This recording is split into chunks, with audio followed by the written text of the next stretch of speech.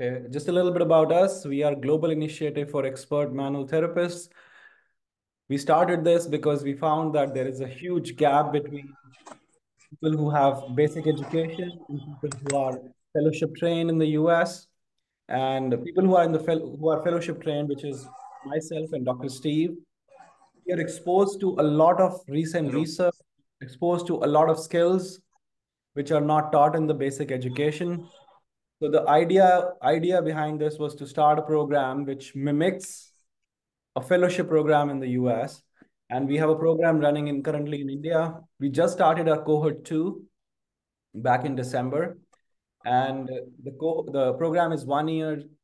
We come to India twice a year for two hands-on sessions, and we meet one weekend a month, which is 8 hours, to discuss a certain topic, a certain module, and talk what is the recent research about it, what is the trend about it. Okay. And yeah, I think we're planning to come again in March and April timeframe. And the two cities we have selected this time around is Delhi and Bombay. And we plan to come to Southern India at some point. Uh, Without talking too much, I think I'm going to give time to Prashant to talk about. Prashant is a seasoned therapist. He owns his own practice in Aurangabad. He's been practicing for almost a decade. Yeah. He's gone through our certificate in evidence-based practice or evidence-based orthopedic manual therapy program. He's certified in dry needling. He's a seasoned guy, has done his certification in rehab trainer, has been doing this for a long time.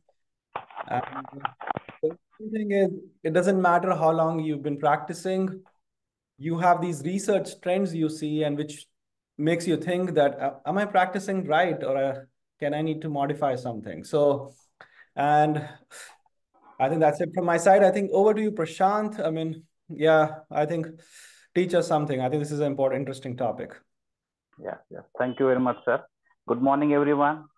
Good Mhm. evening. If suppose somebody is from the outside India, now our topic is most common first diagnosis of Piriformis syndrome. So there are many. My students are also there in the PPT and in this lecture.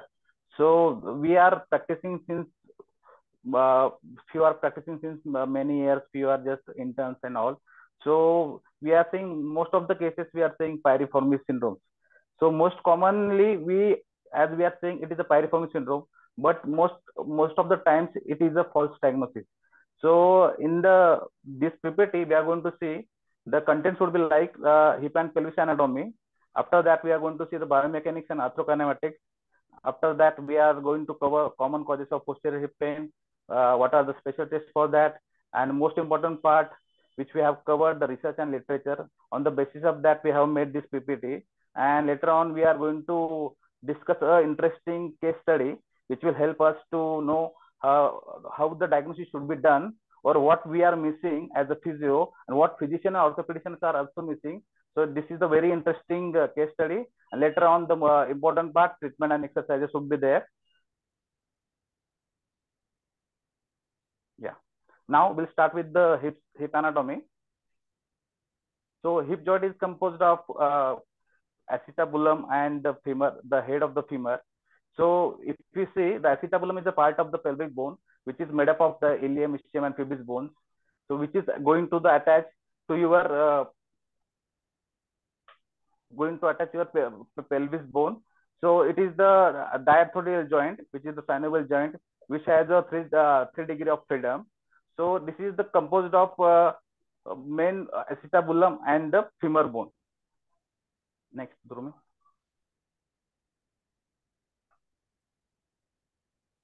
So if you see the image, the femur bone is the head of the femur is attached to the acetabulum socket cavity, and later on, next,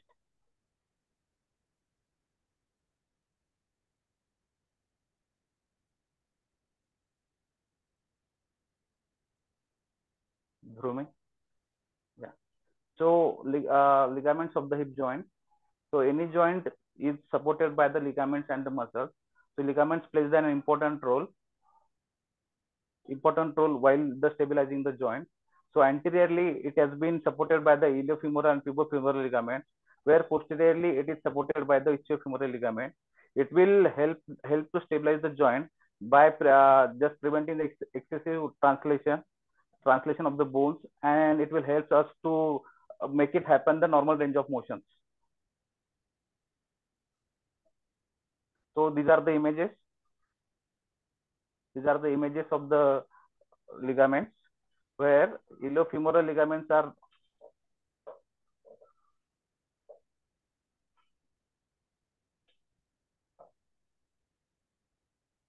Am I audible to you all?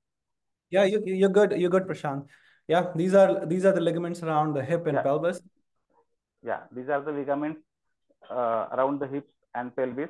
So anteriorly, we are seeing the iliofemoral ligament is there, and the pubofemoral ligament there, and posteriorly, it is supported by the ischiofemoral ligament.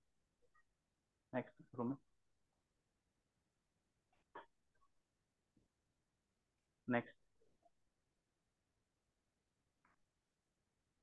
Now we are going to see the muscles of the hip joint. So muscle of the anterior compartment, as we are seeing in the images, the tensor fasciae lata, sartorius, and the quadriceps femoris, which consist of the four muscles. So this is the elementary education, or this we have seen in our first year of the college. But just to revise everything, I am just letting you know. So quadriceps femoris is just made up of four muscles, which includes rectus femoris, vastus lateralis, vastus medialis, and vastus intermedius, and articularis genu. Now we'll see the medial compartment. So in medial compartment, we have the adductor, where we can see the adductor longus, magnus brevis, and ischial head of adductor magnus, and gracilis muscle, which will help us to adduction of the hip joint. Now we'll go to the posterior compartment of the hip, which will which will help us in extension of the hip, where gluteus maximus is the major largest group is present around the ilium, where all the hamstrings are covering the posterior part of your thigh, which contains of semitendinosus, semimembranosus, and biceps femoris. Next. Now, today's topic is the false diagnosis of piriformis syndrome. So we are going to see the posterior part, the deeper muscle of the hip joint. So if we can see, there are piriformis, gemelli, supergemelli, inferior gemelli, obturator internus, obturator externus, and quadratus femoris are present at the back of the hip. But if we see, according to the research, there are close proximity between the piriformis tendon, obturator internus, and gemellus inferior. So it whenever if you see any problems around the piriformis muscle, so research studies shows that there will be the involvement of obturator internus with the inferior gemellus. So when you have the hip pain, if you are saying the uh, piriformis is going to hamper the function. So not only the piriformis, there are the chances of superior gemelli, obturator internus, and gemella inferior in the hip joint. Next. Okay, I think so. The point is that we call it piriformis syndrome, but we look at the literature, we look at ultrasound studies, we see the problem is just not in piriformis. Problem is in these two muscles as well, inferior gemelli and obturator internus, whenever there is an issue with piriformis. So should we call it a piriformis syndrome? Just think about it. So these are the muscles with the movements. The flexion is caused by the psoas major, iliacus, rectus femoris, sartorius, pectineus, where extension is caused by gluteus max, and hamstring muscles, where abduction is caused by gluteus maximus, minimus, medimus, and the tensor fasciae lata, where adduction is caused by adductor mangus, longus, brevis, gracilis, and internal rotators are gluteus medius, minimus, TFL, and the iliacus, where external rotators are gluteus maximus, piriformis, obturator internus, superior inferior gemelli, and quadratus femoris.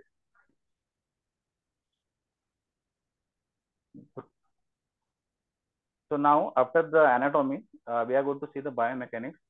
So what is the need of the biomechanics? As a physio, we have been treating the muscles till now, because before joining the gym class, I was also doing the TENS and ultrasound, all those things I used to do. But after completing the course from the gym, I came to know biomechanics is also important, where we are not focusing on the bones. So the bone movements are also necessary for the diagnosis, assessment, and the treatment purpose. So because of that, we have added the biomechanics. So in biomechanics, we are going to see the osteokinematics and arthrokinematics. So what is that osteokinematics? Osteokinematics means like there is the bony livers, all the bones are present there. What are the what is the movements are happening in the bony liver in the space when the physiological joint motions are happening? Where arthrokinematics is what while doing the bony movements, what the surface which is happening between the joint, what kind of motions are happening in the joints. For example, if I'm doing the hip flexion, so hip flexion is the osteokinematics. But what is the arthrokinematics for the hip flexion?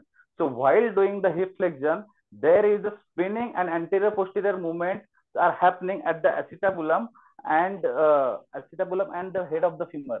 So the spinning movements which is happening at the anterior posterior direction while doing hip flexion and extension is the arthrokinematics, where the action which I was doing flexion, that was the osteokinematics.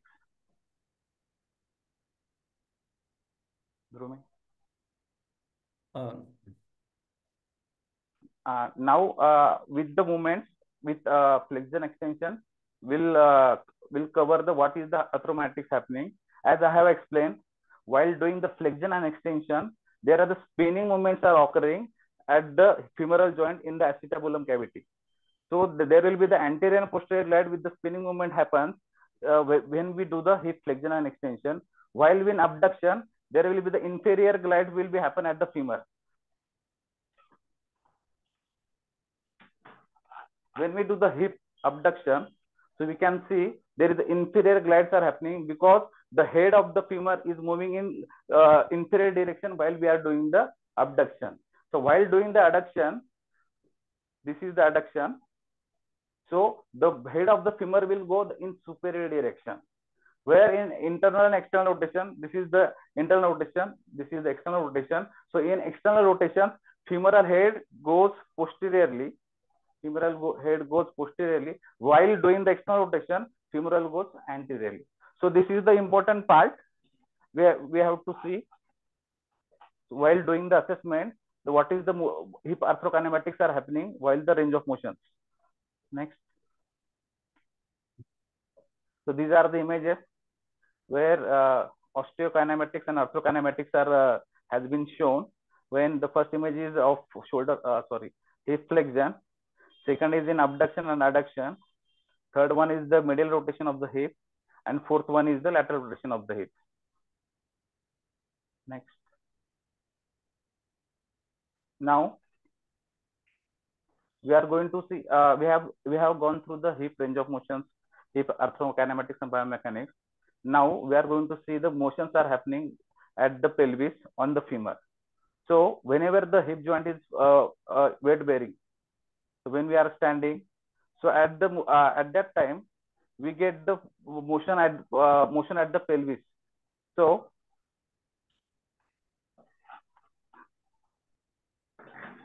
my hip joint is weight bearing. Now I am standing on my both the legs. Now I am moving. So my hip joint is fixed, and at that time the motion is happening at the pelvis. See, I am doing the flexion.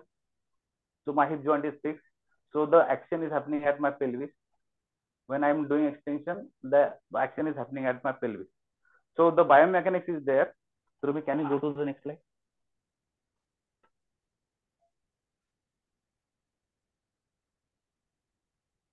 The images for side. Yeah. So if you can see the images, there are two horizontal lines has been drawn on the both the ASIS level and PSIS level.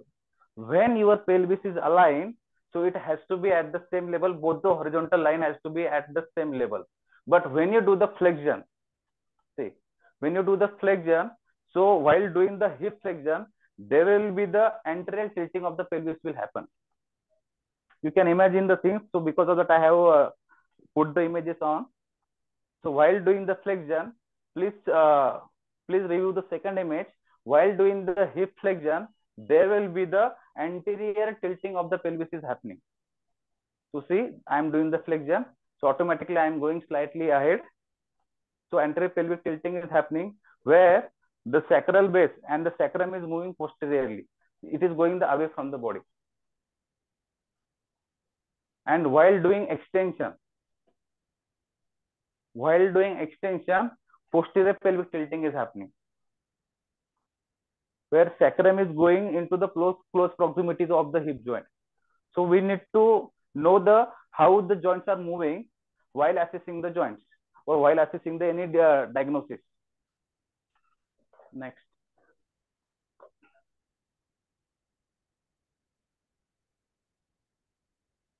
इसका आ जाओ, lateral pelvic tilt.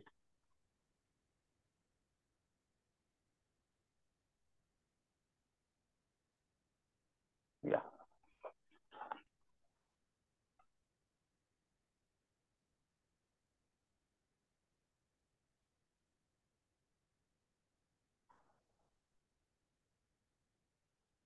Should I continue, sir? Yes, yes. Yeah. Now we are going to see the lateral pelvic tilt. So as we know the pendulum back sign, if you have the less power at the gluteus medius muscle, then you will find the lateral pelvic tilt.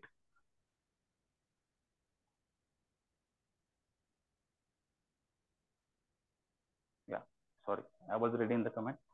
Yeah, so you will find the lateral pelvic tilt. But if you see when the muscle, if is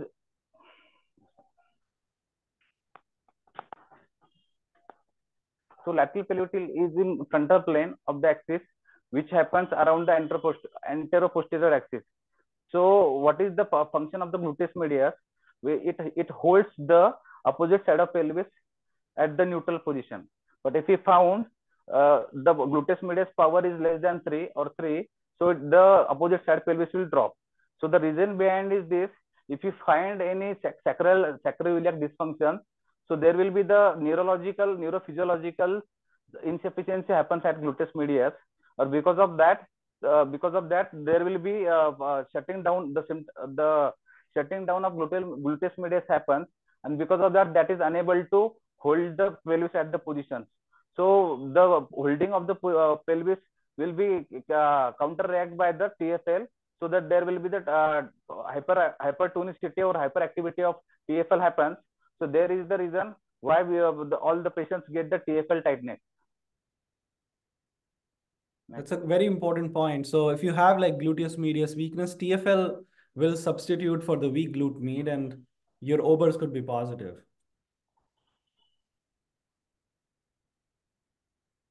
Next, Bhumi. Now we are going to see the common causes of posterior hip pain. Next, Bhumi. So first cause we are going to see, just we are going to see one law, Hilton's law.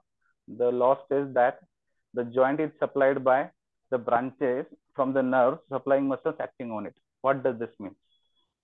This means if a particular nerve is there which is supplying to that joint, and that is supplying the muscles also around that joint and the ligament around that joint. So whenever that nerve gets interrupted, the function of that nerve get interrupted, so there will be the problems happen at that same joint. So according to that, based on that Hilton's law, so if you get the referred pain in your hip, so it might be the you will get the back pain, because the hip muscle is mostly supplied by the L3 nerve roots. So if you find any difficulty in L3 nerve root, or if you find any damage or any derangements at the L3 joint, so you can find the same referral pain in your hip, because the hip muscles are supplied by the L3 nerve. So this is the Hilton's law. You should remember the nerve which is supplying to that joint and muscles can refer pain to the muscles which it is supplying. Next. The point which I have covered, the hip receives the innervation from the branches of lumbosacral plexus, from L to the S1 and predominantly from the L3 in the root. So if you find any problems in L3 in the root, the pain you might get the pain on your posterior hip joint. Sorry to interrupt, Dr. Prashant. Can you repeat Hilton's law one more time? Like, I think it is a little complex. Yeah, I'll tell you in another. I'm not going to state the same sentence like that. The joint is supplied by the branches from the nerve supplying muscles acting on it. For example, if you consider the uh, uh, knee joint, so the knee joint is supplied by the obturator nerve. So for that, the muscles are supplied by the obturator nerve. Muscles are supplied by the obturator nerve, which are also supplying the knee joint. So if we find any difficulty or any problem in obturator nerve, so it's going to hamper the function of obturator nerve. The muscles are supplying to the obturator nerve plus the knee joint. Am I clear to everyone? Yeah, yeah.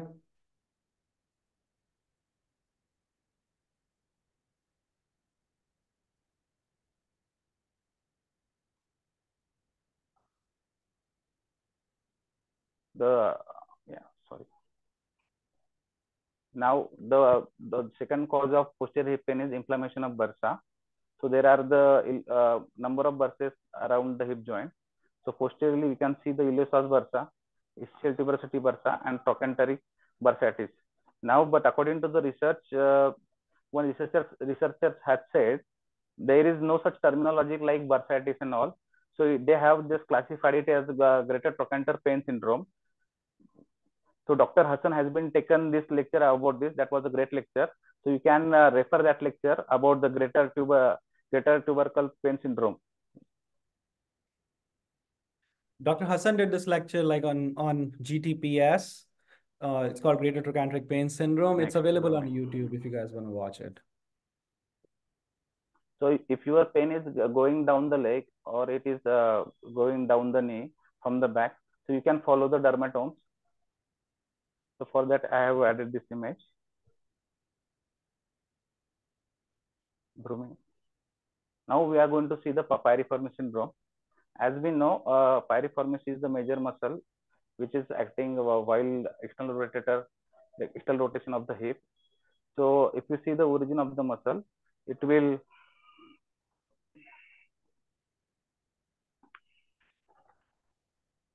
this is the anterior part of your sacrum.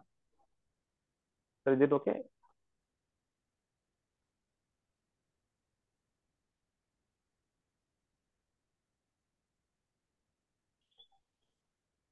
Yeah. So if we see, this is the anterior part of your sacrum. So it starts from second, third, and fourth digitation, and from the greater sciatic notch, it runs towards the medial head of the greater trochanter. So see the origin of the piriformis muscle. This is like this. This is a fan shape kind of a structure which is present around the sacrum, which is going to insert on the medial trochanter. The action of piriformis is when hip is extended, it acts as an external rotator, and when the hip is at a 90-degree, it will act as the abductor. So which will be which we will explain in pace test, which will be on the next slide. I will explain what is the pace test. And the nerve supplied by S1, S2 is supplied to the piriformis muscle. Wait. If you see the images, if you see the images, see from where the muscles is coming and where is it's inserting. So while considering the piriformis muscle, when you stretch the muscle or contract the muscle, you get the pain. So this is the important point. What kind of nerve supply it is? What nerves are around the piriformis muscle? What is the blood supply to it is? So there is blood supply superior, inferior gluteal nerve, and in pudendal nerve. It supplies pudendal artery. It supplies to the piriformis muscle. Next. So we'll go a little bit detail about the piriformis syndrome. So Evman is the person who speculated about the piriformis muscle with the sacroiliac joint osteoarthritis in 1928. So since 1928, there has been there has been lot of research has been done on the piriformis muscle, and the piriformis syndrome was coined by the Robinson in 1947. So he has described a form of sciatica with the abnormalities in piriformis muscle. So he has introduced the piriformis and sciatica correlation as a piriformis syndrome in 1947. So if you see, the piriformis syndrome was defined as a buttock pain or sciatica, which is caused by the impingement of the sciatic nerve. So earlier it used to be diagnosed by the MRI endoscopic visualization. So we need to see the what are the symptoms we are getting after stretching and the contraction of the muscle. So on the basis of that, we are going to do the assessment of the piriformis muscle. Next. So epidemiology of piriformis syndrome. So globally, there are 40 million cases has been found annually, where out of that 6% are of piriformis syndrome. And average age group of piriformis syndrome, which is found in the people are 38 years old, where females are more prone to piriformis syndrome as compared to male. The ratio is 6:1. So more common in females than males. Now, one image is there in front of you of sciatic variation. Now we'll do a little bit of interaction. So there are 6 images. So can you put the in chat box which of the images means which of the anatomical variations you are seeing? That red part is piriformis, that white part are sciatic nerve. So which image is going to give you the symptoms below your knee, like tingling sensation, burning sensation, or down leg symptoms? So will you please put the number of images like A, B, C, D, E, F in the chat box? Which image is going to give the symptoms down leg to the person? It's 2, 4. I mean, you're kind of right. So you see those two. I just want to clarify this. You see the muscle and you see the nerve, right? Yeah. You have to tell us which patient presentation or which sciatic variation will have symptoms down the leg. The answer is more than one. Okay. The two branches you're seeing is common peroneal nerve and tibial nerve. The top branch is common peroneal, the lower branch is tibial. We know that those are the two branches, right? So you have to tell us which will give you can the answer is just not one. You have multiple. You have to choose multiple options. So look at each picture and then give us the right answer. So you said B, C, E. If you look at C, the nerve passes above and below. Are you guys getting the point? The red strip is piriformis muscle. The yellow is the nerve. All except 6. I think you guys have to pay attention to this. I think we'll do. One of you actually got it right. One of you got it right. Dr. Prashant, you can give the right answer. Yeah. Yeah. Thank you for the answer, guys. Now the answer is B, D, and E. So why is the B, D, and E? If you see the first image A, the sciatic nerve is traveling from the lower border of the below the lower border of the piriformis. So there will be no impingement happens at sciatic nerve. So that has been ruled out. Second, if you see the second image, where we got the 13% of the patients in this case anatomical variation. The muscles are traveling. One branch is traveling from the middle of the muscle belly, and another branch is traveling from the below the muscle. So the upper nerve, the upper branch is peroneal nerve, where the lower branch is tibial nerve. So there are the chances of impingement of the nerve, where we can get the symptoms down the leg. So B is the first answer. Now you can see. Now you will get the answer. Now you can see the C. One muscle is coming from up, one muscle is coming from down. So there will be no impingement. So C is not the answer. Now you can refer the D. where the nerve is coming from the middle of the belly without any bifurcation. So if any contraction or stretching or any injury happen to the piriformis muscle, so it will impede the sciatic nerve. So they will also give the symptoms to down to the leg.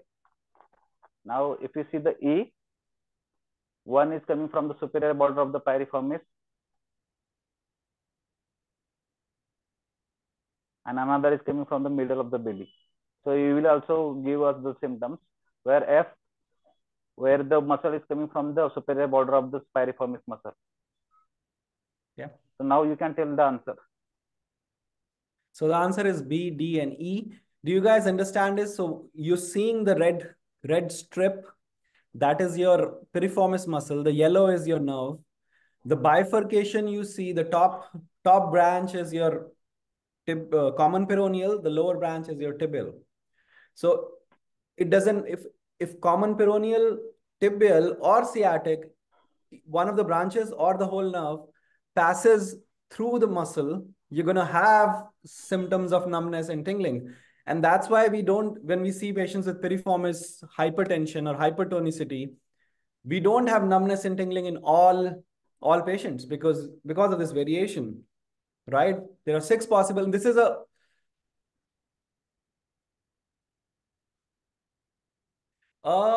there's a question. Is this an evidence that if there is nerve is beneath the piriformis that it cannot give symptoms? We can say, but we cannot say with surety because nerve can get entrapped somewhere else, right? We know that nerve has a tendency to get entrapped multiple sites. But yes, in 87% of patients, and this is a very, very old research, very established research. If you look at any article, recent article, they do quote this research because this is a very established, very highly cited article, and we call it like Beaton-Anson classification. Okay, it's good to know that sciatic nerve not always passes through piriformis. Okay. Okay. Thank you, sir. Rumi. Now we are going to see the 4 chief clinical signs which has been selected after the systemic review. They have been gone through the lot of researches and they have found that most of the researchers found out these 4 clinical signs in every case. So you should remember these 4 clinical signs which has been proven by the research. The first is the buttock pain, which is aggravated on sitting. The second is external tenderness near the greater sciatic nerves. Then the third is pain on any maneuver which will increase the muscle tension. And the final one is limitation of straight leg raising, which will vary according to the last images. Because if there is muscle, what is the anatomical variation is there, on the basis of that we are going to get the assessment result on straight leg raising.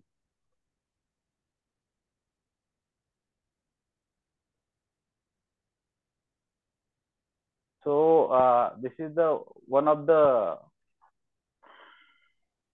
This is one research of the has been system done. reviews, guys. Yeah, one of the systemic review has been there.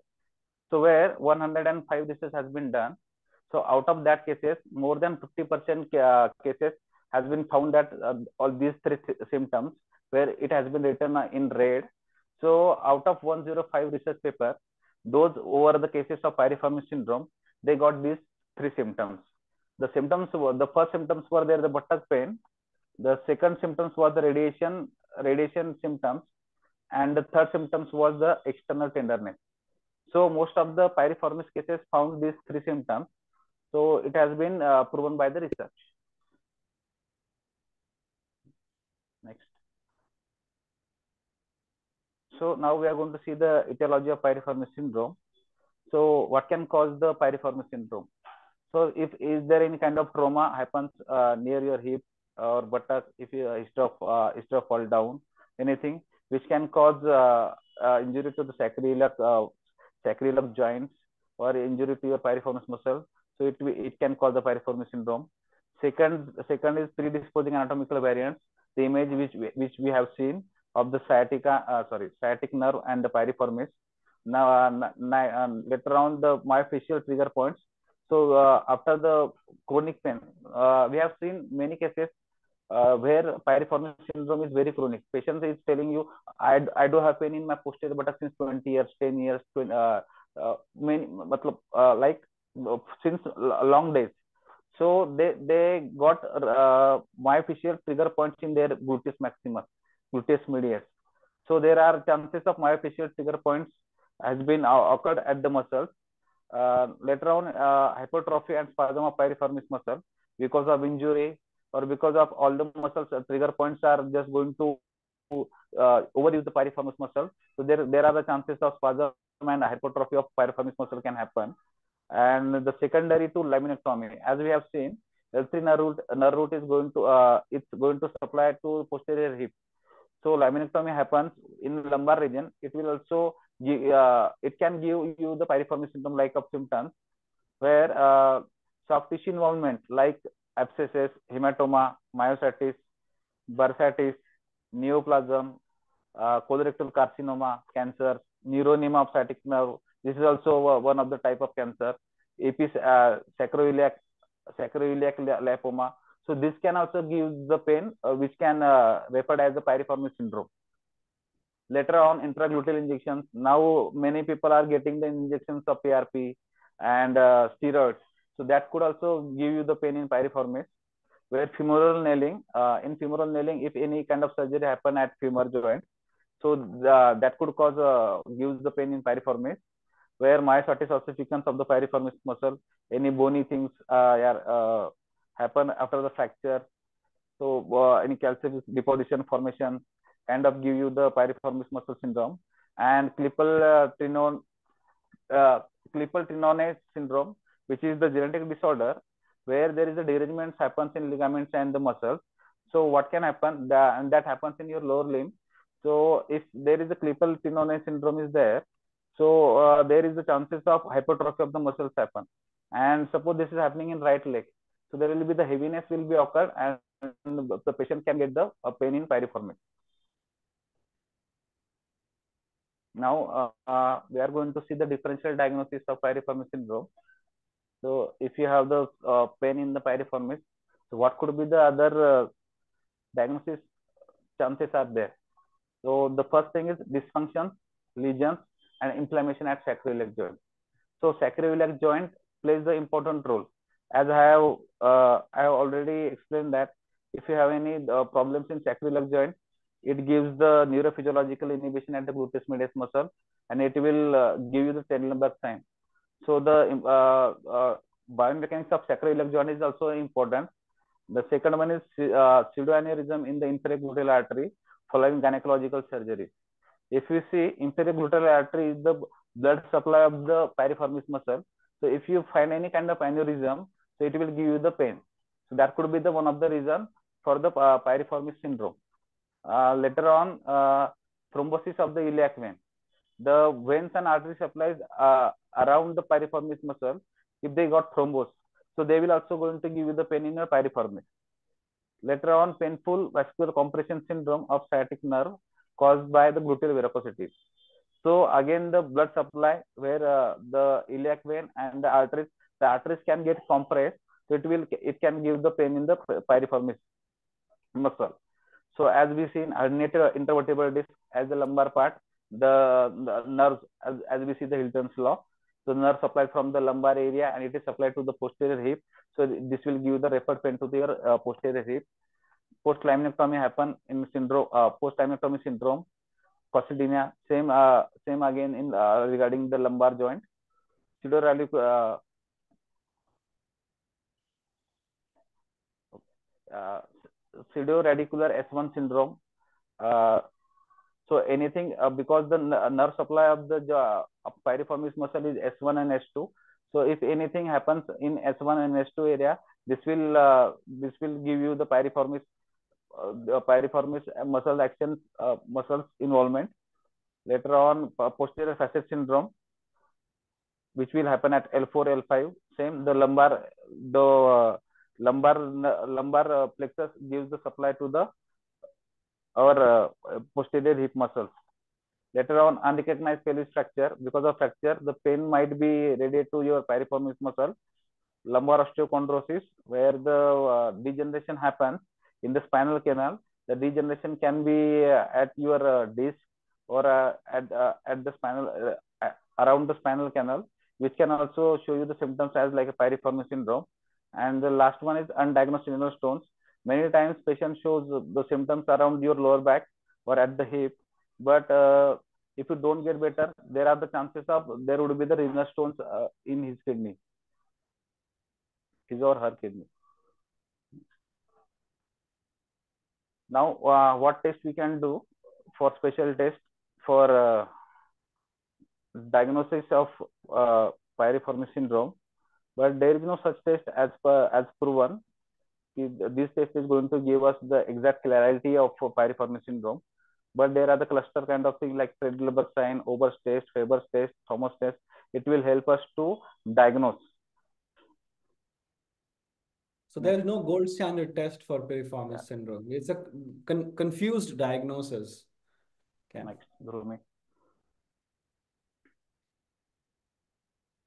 So these are the specific tests for piriformis syndrome. If you see the date of published or date first described, so since 1934 till 2013, it has been shown many tests has been selected for the piriformis syndrome. So as I have already mentioned the pace test, so I'll show you what is the pace test. Dhruvi, can you show the next slide? Yeah, so this is the pace test. The patient is sitting at the edge of the bed. Hip and knee is at 90-degree angle. So we saw that at 90-degree, abduction of the hip joint is the function of piriformis. So what he is doing, he is resisting the abduction movement at the hip joint. Suppose on the contraction or any stretching, if he gets the pain, so we can say there will be the piriformis muscle is in the picture. Next.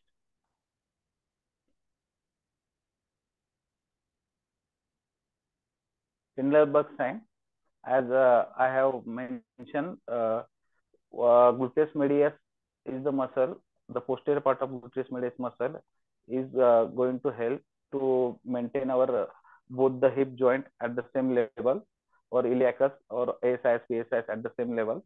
But if you see, if there is there any kind of sacroiliac dysfunction, so because of sacroiliac dysfunction, there will be the neurophysiological inhibition happens at the gluteus medius muscle, and because of that inhibition, muscles are not working properly, and so the power goes down. So because of that, we found the Trendelenburg sign. Next.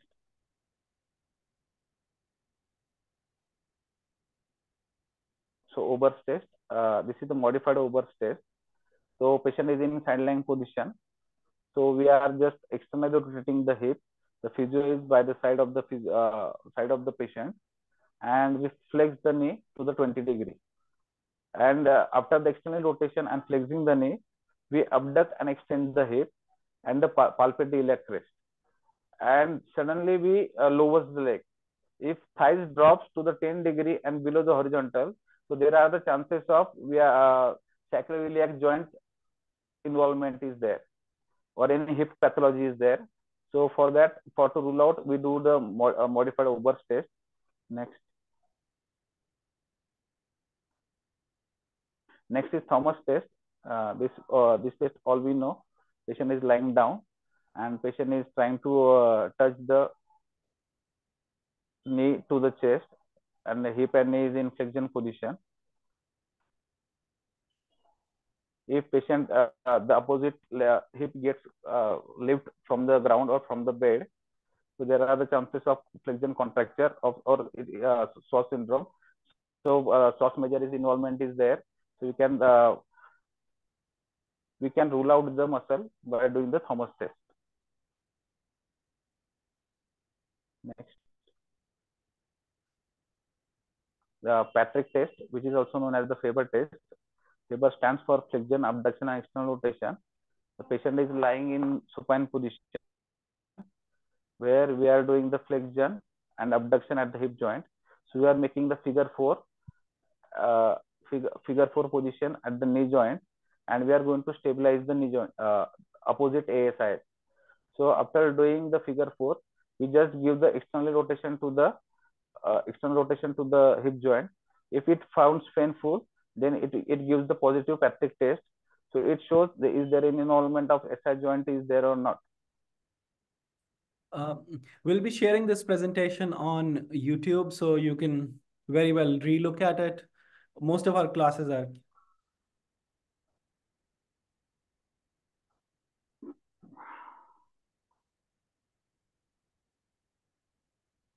Next.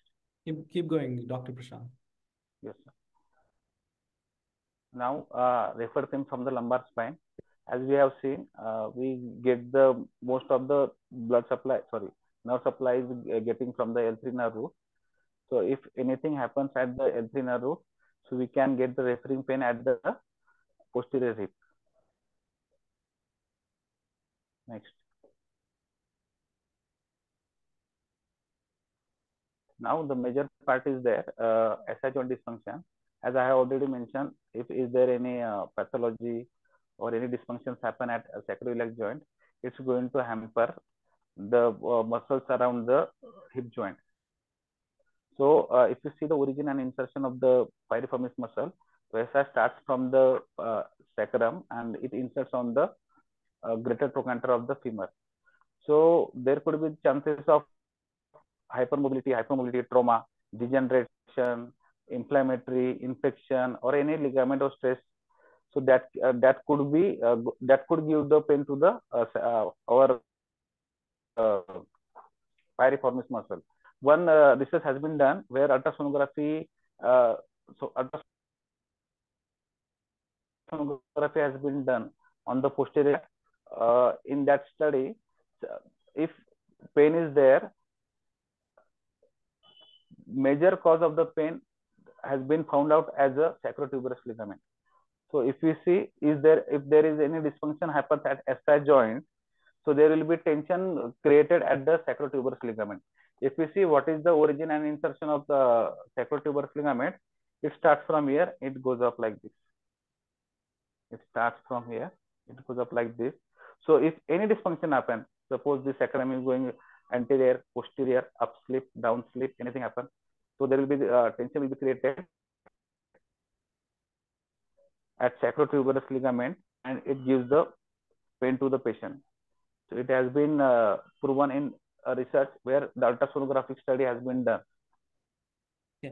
Another interesting point is that, I mean, when we talk about piriformis, I think Dr. Prashant mentioned that it's not just piriformis, it's inferior gemini. Okay. It's also sacrotuberous ligament. It's also obturator internus. So you're just, I mean, we tend to be biased towards piriformis and calling it a piriformis syndrome, but sometimes there are other pain generators too. And especially when you're examining them, you need to look at other structures as well.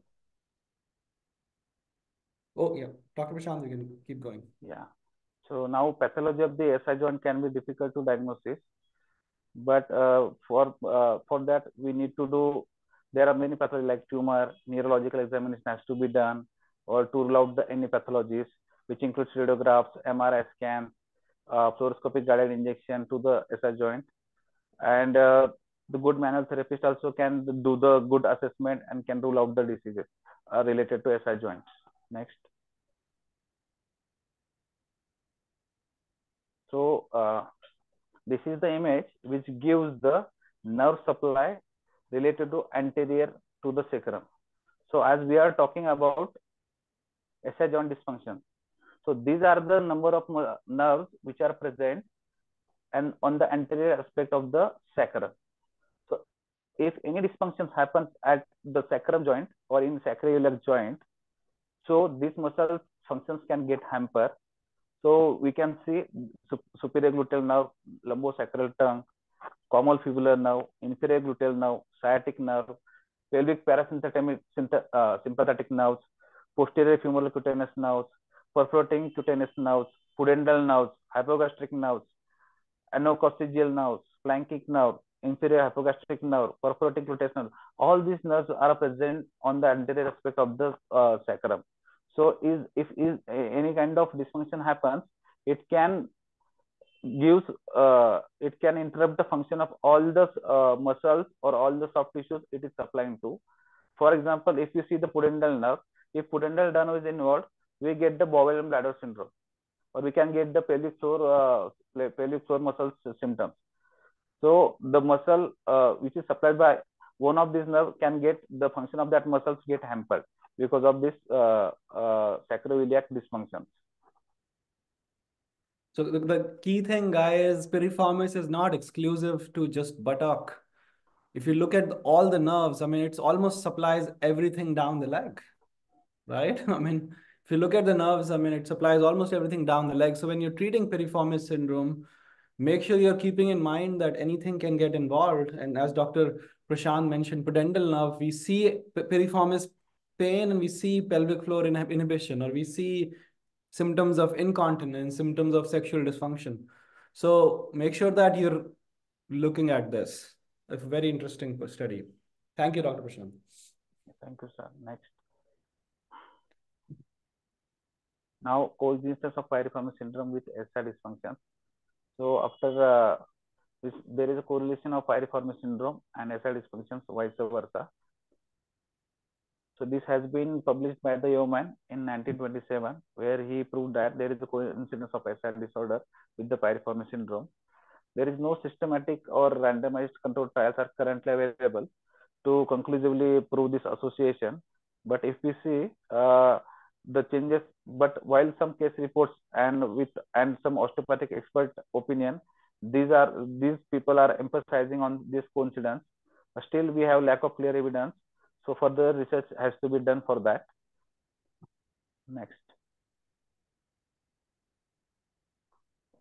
So after all these slides, we are going to see a case study which I saw in my clinic, and I really want to share this experience.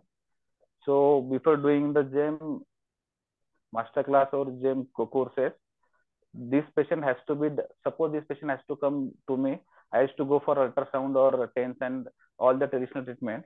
So I'll read the case history first. Later on, we'll discuss the assessment part. Later on, we'll discuss the treatment part of this. So the patient was 38 years old, research scientist in pharmaceutical corporation. So he had come with the pinpoint lumbar and buttock pain. So he had for that past 2 years, and the intensity of the pain has been increased since the last 2 months. When I saw him 1.5 years ago. So previously he consulted with orthopedician, primary care physician, and he did MRI. So where he found that L4 and L5 discarnation. So since then he took the treatments, medication and all, but he didn't get any kind of significant change in his symptoms.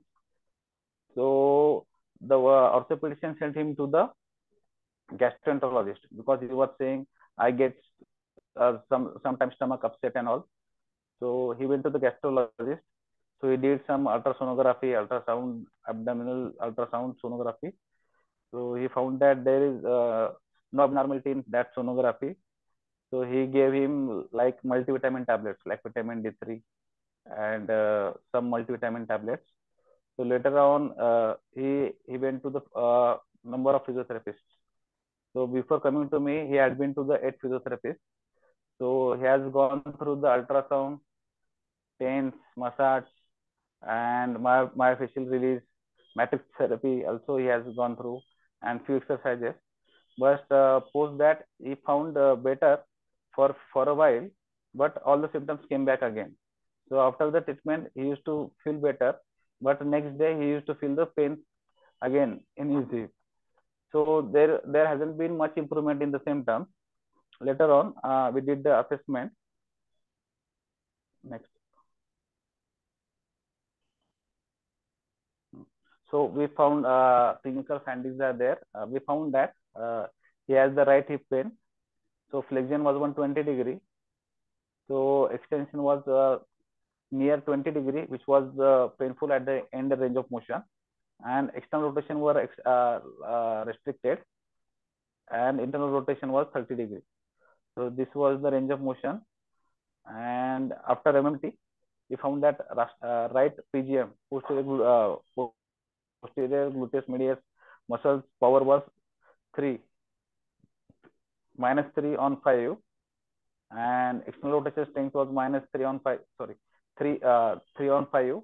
Right hip external rotation strength was 3 plus on 5, where right gluteus max was 3 plus on 5, and supine to sit test was short to long. I will explain later on what is supine to sit test. And on palpation, we have seen sacral base was deep and infrolateral angle was prominent, where sacrotuberous ligament was tender and painful on palpation, and he had closing dysfunction at L5S1 and he has restriction in extension, side bending, and rotation in his lumbar joint, where multifidus activation was poor. So, sir, should I explain this supine to sit and TJ, sir? Yeah. Supine to sit is nothing but, so what you're trying to do is your patient is in supine lying, and you check the medial malleoli on either side and compare the leg length. So in this case, the leg was shorter on the right. When you ask the patient to come in long sitting, you check again, and the affected side becomes longer. So we conclude that the patient has a posteriorly rotated pelvis on the right side, on the affected side in this case. And then we did like static palpation of sacral base, which was found to be deep. I mean, I think Dr. Prashant was talking about Yes. sacrotuberous ligament and ultrasound studies. He found sacrotuberous ligament to be tender to palpation. I think there are a lot of studies which talks about piriformis and sacrotuberous ligament, like ultrasound studies where they were testing for piriformis syndrome, but they found like the tissue consistency of sacrotuberous ligament was affected. So with palpation, he found very similar findings, which research, research, you find the same thing. So, yeah. Now we'll discuss this case. Next slide. So the diagnosis of this case was unilateral flexure. So now we are going to see what is the unilateral sacral flexure. If we see the images, while doing the flexion movement, the pelvis is going anteriorly, and while doing the extension movement, the pelvis is going posteriorly. So are you able to see this?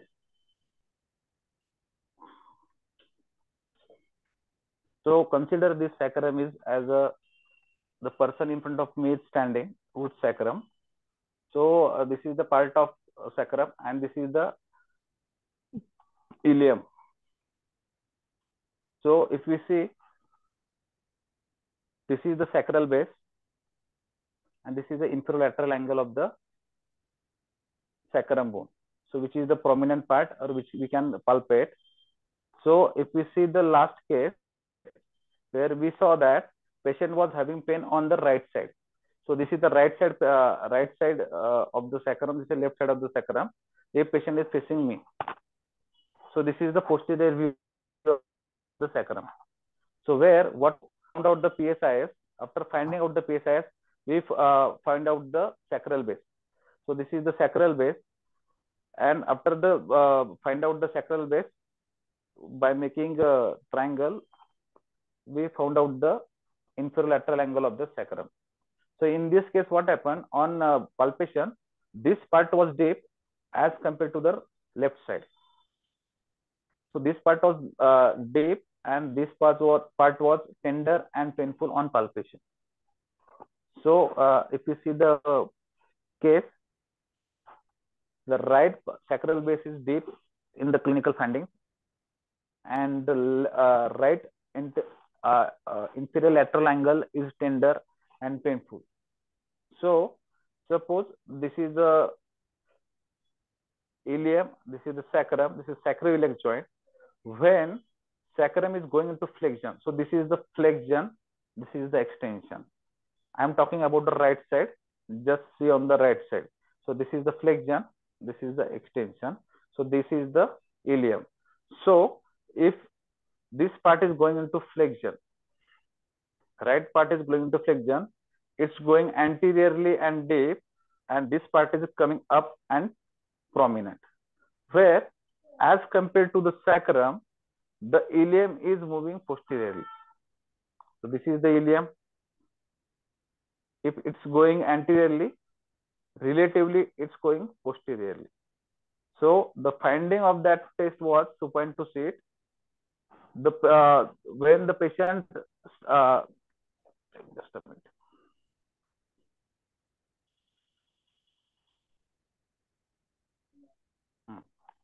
When Rumi, can you open the clinical finding? Yeah. So if you Can you see the talk a clinical little finding, bit about, can you talk a little bit about closing dysfunction L5S1?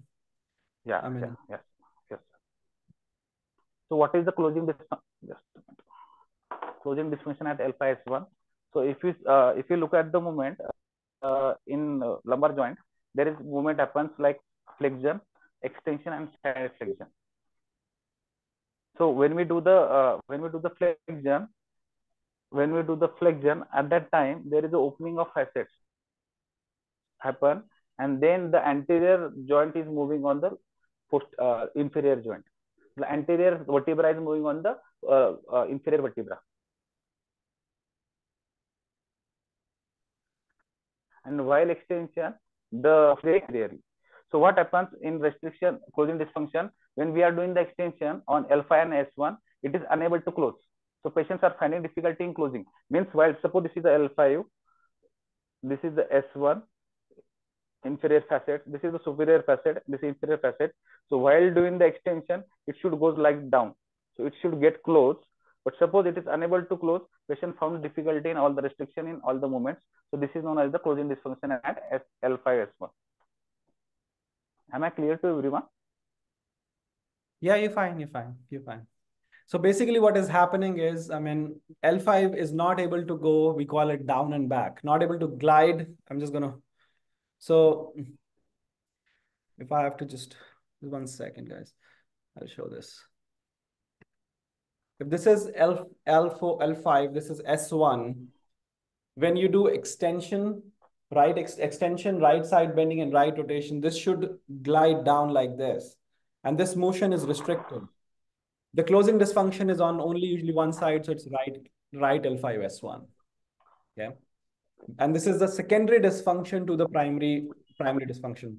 Can you guys see the video? Am I visible to Okay. you guys? Okay, let me actually just 1 second, guys. Okay, so Yeah. this is L5. This is this is S1. When you extend, this goes down like this. This goes down like this, right?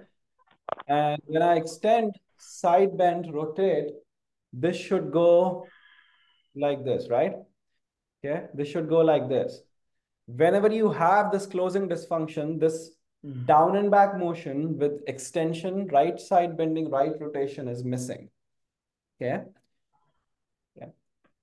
So this extension, side bending, right rotation is missing, and this is L5 is not smoothly gliding down on S1. Okay, and that is what this closing dysfunction is. Yeah, I hope it makes sense.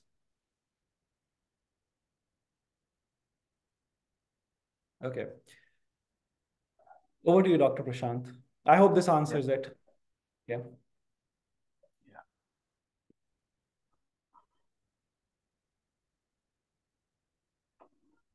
So just now I have explained you the clinical findings when I said, suppose this is the ilium, this is the sacroiliac joint. So right sacral base is deep and the inferolateral angle is prominent. So this movement is happening on right side. This is the posterior right side. So relatively, it is going posteriorly. The ilium is going posteriorly relatively to the sacral movement. So if you see the supine to sit is short to long, so the interpretation of short to long is posterior innominate rotation. So how the posterior innominate rotation happening? Sacrum base is going deep, where an inferior lateral angle is getting tender, and relatively innominate going in posterior direction. So that is the interpretation of short to long.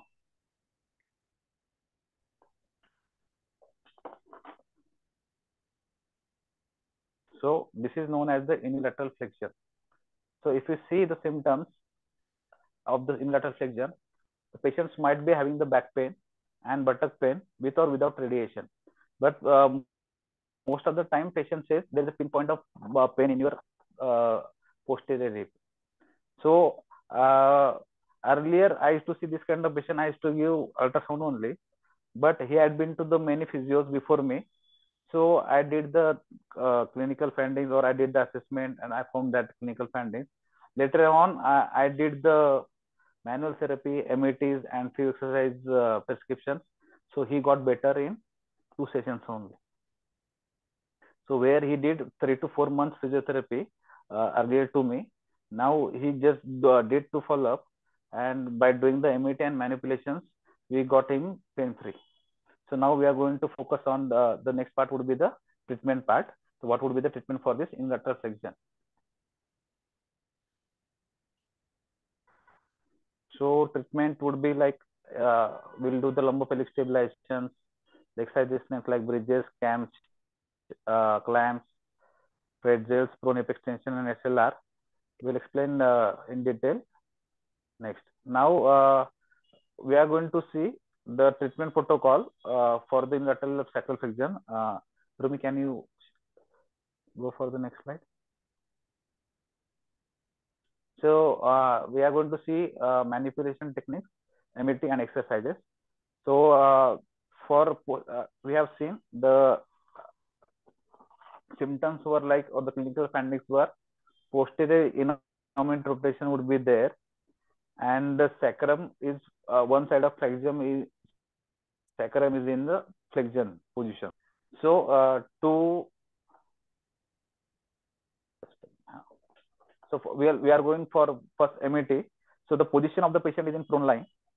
When where is the leg is in the 15-degree abduction and internally rotated, and the physiotherapist would be the from the behind of the patient. The my right hand hypothenar would be on the eye of the patient, and my left hand is just reinforcing my right hand, and my position is like my both the elbow are straight, but while inhalation I'm just trying to give the force towards in anterior superior direction to the ila. So I'm trying to give the these things I'm trying to do. The it has been done in this position, so I'm trying to do it. This is in posterior. I'm trying to do this by doing the MET, by doing the muscle energy technique. While inhaling I'm just going to apply the force, and I'm going to maintain that force while exhalation also. So I'm doing the MET for the unilateral sacral flexion. The dosage of the MET would be 10 into 6 seconds with the medium intensity force. So after doing the MET, we can recheck the position and we can do the reassessment. So are we doing on the, are we able to correct it or not? Or if we are not going to correct it, or if we are not finding the result, we can repeat it 3 times. So this is the MET techniques for the unilateral sacral flexion, where legs in 15-degree abduction and internal rotation. So I'm just applying the force on the ila in anterior superior direction. Next. Drumi, can you play this video?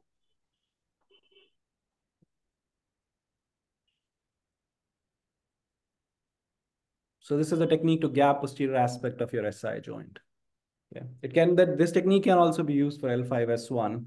So this is a great technique because it is gapping L5S1, which we know is sitting and closing dysfunction, and correcting posterior innominate dysfunction as well as unilateral sacral flexion. So 1 and 3.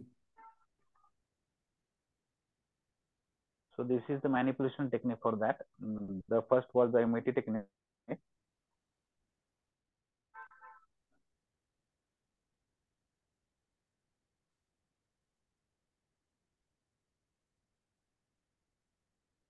Now we are going to see the exercise prescription. As we have seen, the external rotators were weak. That was the 3 on 5. So this is for the external rotator strengthening. The patient is in side lying, so the hip knee at 90 degree at the edge of the bed. Now patient is the right leg is outside the bed, so patient will do the internal and external rotation at the hip. So this is the known as the pretzel exercise, which will help us to increase the strength of the external rotator of the hip. Next. So as we have seen, the multifidus activation was poor. For multifidus training, we are going for stagger stance weight shift. I'll show you how to do this. And the prone hip extension. The patient is lying in prone position. So that is the short arc hip extension, where we have bend the knee at 90 degree. We will do the extension at the hip joint. I'll show the stagger stance weight shift.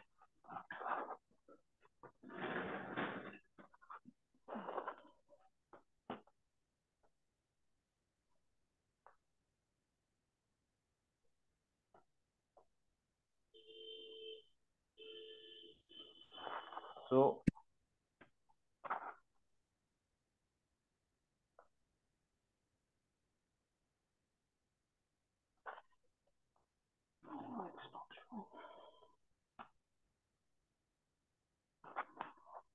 I'm standing in lunge position, sorry, in stagger stance position, and my both the hands are just lateral to the transverse process of the lumbar spine on the multifidus. I'm just shifting the weight on my right leg. My right leg is ahead and left is behind. I'm just shifting the weight on right leg and coming back to the normal position. So it will help me to activate my multifidus muscle.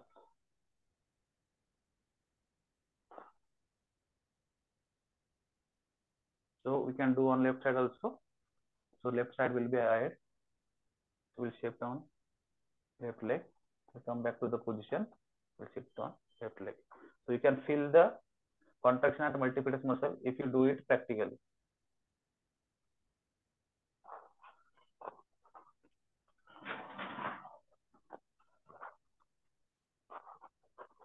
Next, Drumi. Next muscle is clamps with progression. This muscle is for the gluteus medius activation. We have seen the in assessment in clinical presentation where the gluteus medius was weak. So these are the progression. The right one has been written. That is the first the hip and knee at in bending position. So we are just going to do the external rotation at the hip joint. That is the first step. We can progress it with the TheraBand. Later on, we can progress with the lifting of the leg. So that are the three progressions of the clamps has been there. So that will help us to increase the strength of the gluteus medius muscle. Next. So this is a monster walk exercise where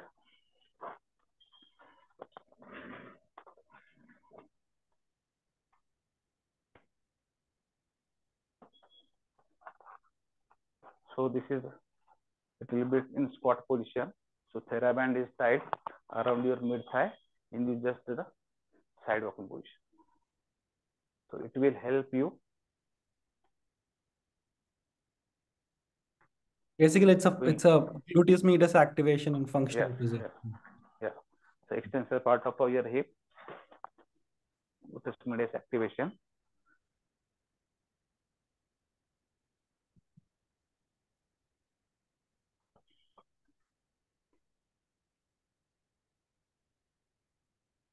Brahmi next. So for the posterior hip chain, you can do the monster walks without the band. The idea is we are trying to work on everything we found to be inhibited.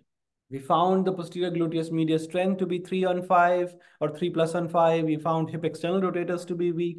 We found gluteus maximus to be weak. We found multifidus to be not activating well. So we're just trying to, Dr. Prashant is just showing us various exercise ideas to work on the things which he found to be weak. And that's what we do, right? If we find something weak, we want to train them after we fix the positional faults.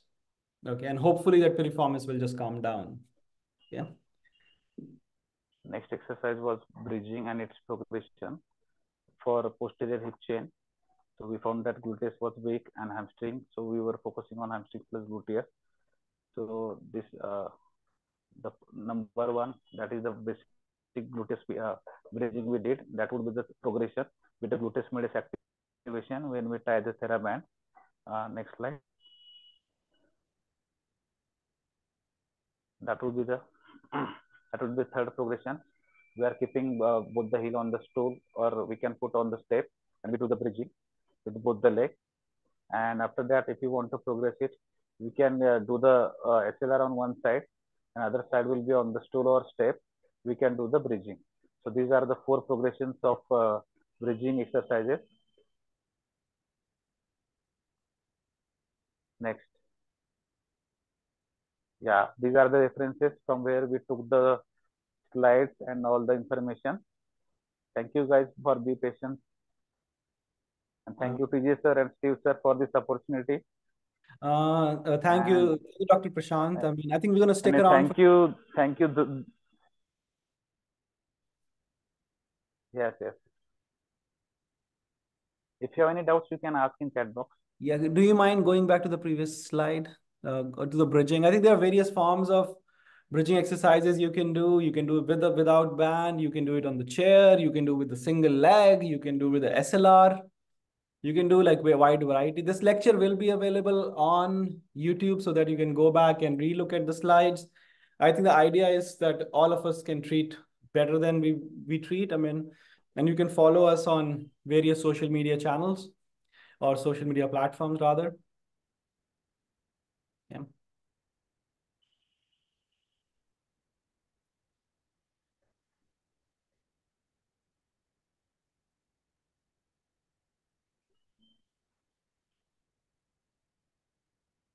Thank you, Dr. Prashant, for the great lecture. Thank you, sir, for this opportunity. Thank you, Drumi, for coordinating.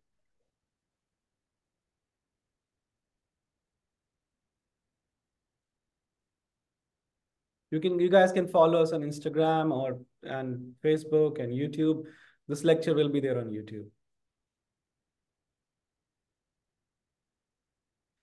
Please tell me the difference between anterior pelvic. Can you go back to anterior and posterior pelvic tilt slide one more time? Yeah.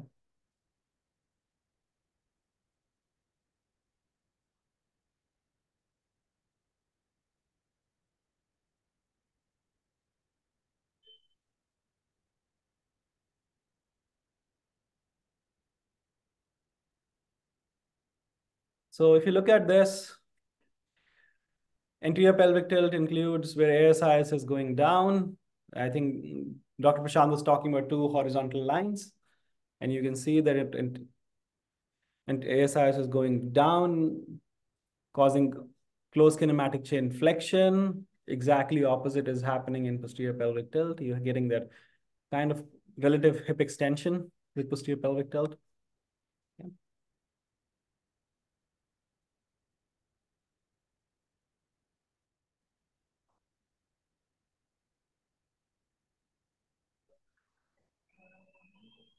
So this is an interesting thing. So if you're trying to differentiate between obturator internus and gemini from piriformis, with physical exam, it's almost impossible.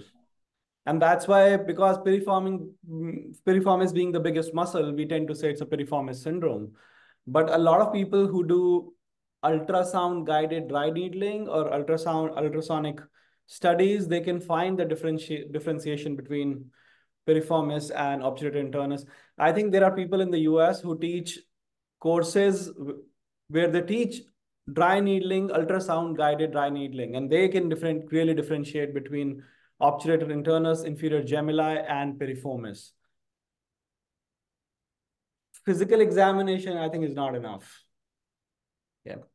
But the point is, the point we were trying to make is it's just not the one muscle. If it was just one muscle, I know that's a muscle we've studied a lot research-wise, but it's just not one muscle. It's just three external rotators trying to become hypertonic, and you have to find why they're hypertonic.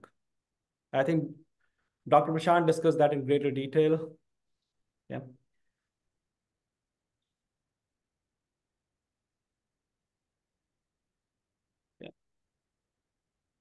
Any more questions, guys?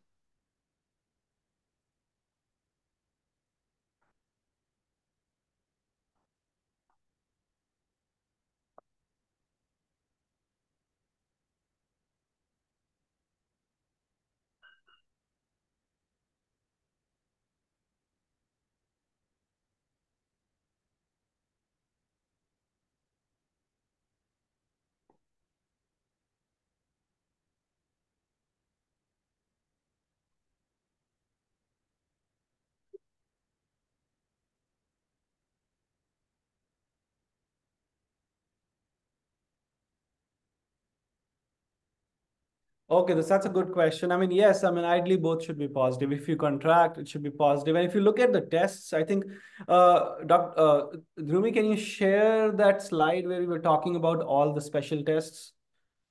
So either you can contract the muscle or you can stretch it. You can do Superman's exercise if you're finding glute max weakness. Yes. And Superman's also target the multifidus. You can definitely with this specific patient, yes, you can do a Superman's exercise. So I think go to the next slide. Next slide. Slide after this. Yes. So if you look at this, I mean, no, previous slide. Sorry, previous slide. Yeah. If you look at this slide, I mean, you can see that some of these movements are nothing but you're just trying to stretch the muscle. Fair test. Maintaining the hip inflection, abduction, and internal rotation. This is a piriformis stretch technically. And then you see this active piriformis. This is a resisted test. Resisted piriformis test. So either you can activate the muscle or stretch the muscle, but that's not the point. The point is why, which I think Dr. Prashant explained it. Why the piriformis is becoming angry. Other sacral dysfunctions can cause piriformis syndrome or can be related to piriformis syndrome, but unilateral sacral, if you look at the osteopathic literature or some of the case studies, unilateral sacral flexion has more propensity towards getting this kind of syndrome. But other sacral dysfunctions can sometimes give you piriformis syndrome. Yeah.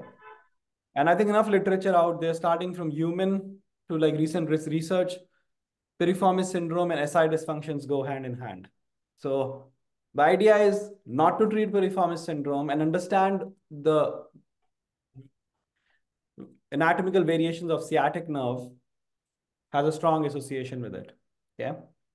I mean, I think it's sometimes very good to look at the literature because it opens your eyes towards other things. Okay. You can pick up any osteopathic book.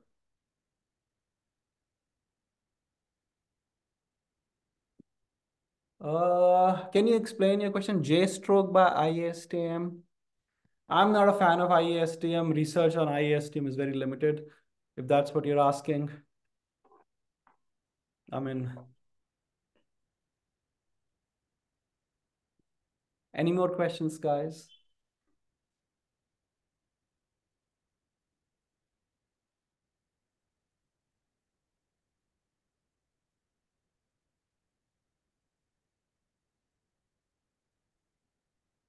Release the PSIs. Yeah, you can try to by IASTM. Yes, you can, but you have to fix the underlying cause. Yes, you can do all the soft tissue work, all the massage. If you look at the case study Dr. Prashant presented, he was talking that the patient had massage done, all the passive modalities done. ISTM is nothing but massage by a instrument, right? Yeah, and the evidence on ISTM is so poor. I know Sharma mentions that even long can give you symptoms. What are your views on it? Yes, weak hip external rotators can give you symptoms. Long means weak, right? So weak hip external rotation can give you can give you symptoms. Sometimes it actually depends on the Craig's angle. We always talk about how Craig's angle make a determination the strength in your hip internal external rotators. So I would also look at strength in the hip external rotators. So when you talk about long piriformis, we talk about hip external rotation strength being less, okay, which I think Dr. Prashant spoke about. His patient had only 3 on 5, right? Sometimes targeting the piriformis also, yeah, I mean, absolutely. If you're targeting piriformis, you're definitely affecting sacral mechanics, right? Yeah, so it can affect, I mean, affect can sometimes improve the activation in gluteus medius. And if you improve activation in gluteus medius, it will change the loading pattern, and it will can improve medial knee pain for sure. Right? If you've attended our courses first, you know what I'm talking about. I think next weekend we're going to be doing another free lecture. We're going to be talking about complex regional pain syndrome. Okay, we're going to talking about complex regional pain syndrome. We're going to talk about role of manual therapy. Some latest systemic reviews have been published on it. Journal of Orthopedic or JOSPT, Journal of Orthopedic Sports and Manual Therapy has published some very recent research on it. So